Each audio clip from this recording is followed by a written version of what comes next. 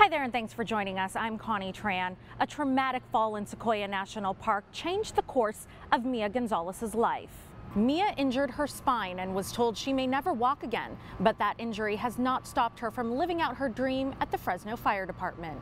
You can find Mia Gonzalez busy working at Fresno Fire's headquarters in downtown Fresno. She's a staff assistant, but if she's not here, she's out educating children in the Central Valley about fire prevention as the fire department's youth fire intervention specialist. Mia's story took a major turn in 2017. The then 20-year-old was hiking with her cousin in Sequoia National Park near Morro Rock. I decided to stand on a 2-foot ledge, and my cousin was about 10-15 feet behind me.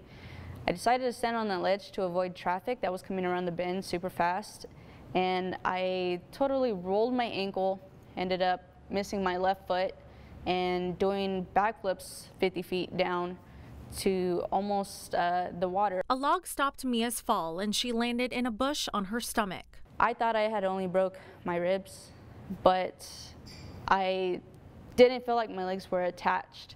So I started to feel for my legs, and then I realized they were still on me, but I couldn't feel them. At the time of the injury, Mia was in the fire academy through Fresno City College. She previously worked in Butte County as a firefighter for CAL FIRE. As a first responder herself, she knew to stay calm as it took rescuers 2 hours to get her out of the area and flown to Community Regional Medical Center. So I think that it's exceedingly beneficial that she had the access to the hospital and having it be a level 1 trauma center. Dr. Nicholas Levine was the surgeon who worked on Mia. He specializes in the treatment of cranial and spinal conditions. I remember Mia being fortunate. Now I know that may sound odd, but tumbling 50 feet and not suffering a head injury and only having a spinal injury was very lucky. She could have been much more injured. He explains Mia suffered a fractured dislocation of her spine, meaning her spine was no longer aligned. In her case, that meant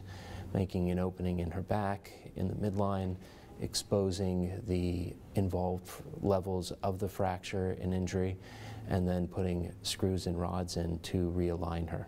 So I have 10 screws in total to fuse my spine back together. What Mia's injury ultimately meant was she was likely to never walk again. And that's kind of hard to take in as a 20-year-old. So almost 2 years later, it's still kind of processing, but I'm just trying to make the best out of it. Mia hasn't let the injury stop her from living her dream in the Fresno Fire Department. I started this career path in the fire service almost 3 years ago now, and I just immediately fell in love.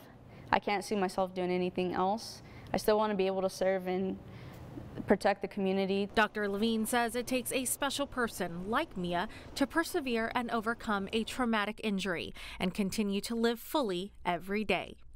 Community Regional's Trauma Center is the only level 1 trauma center between Los Angeles and Sacramento that is specialists at the ready 24/7 to treat serious life-threatening injuries.